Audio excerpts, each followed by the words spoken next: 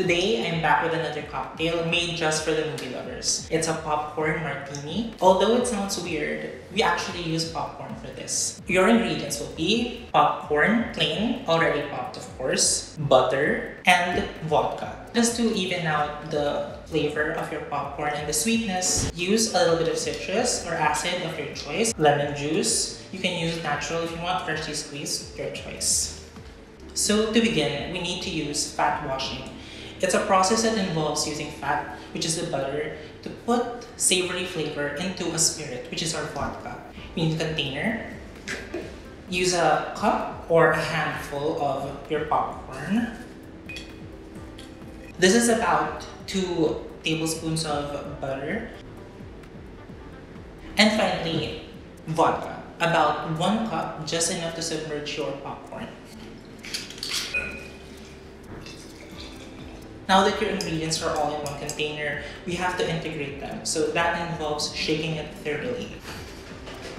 And then we leave that to steep so that the flavor of the popcorn will be infused into our vodka. You want to do this for 2 hours and continue to shake it from time to time. We put this into the freezer. After 2 hours, we take it out of the freezer and we will strain it. And that's how it should look like after 2 hours. We steeped ours and freezed it overnight. Solid bits of butter and popcorn on the surface while the vodka is in the bottom. And by straining it, I recommend using a coffee filter.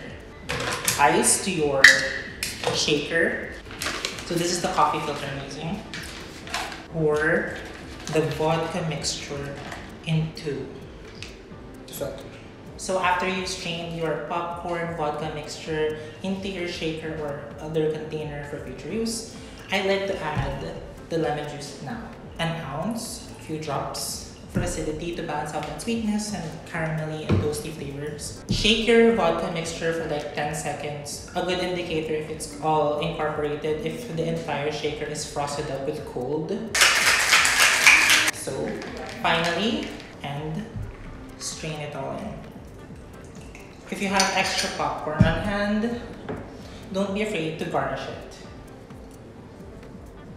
If you want it a little bit sweet, don't be afraid to add some simple syrup, or if you want to be creative, you can also dip the rim of your glass in some caramel syrup.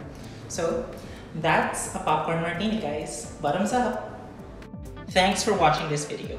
If you like this video, hit subscribe, leave a comment below, and hit the notification bell so that you get updates when we post a new video. Again, this is Ian. Cheers!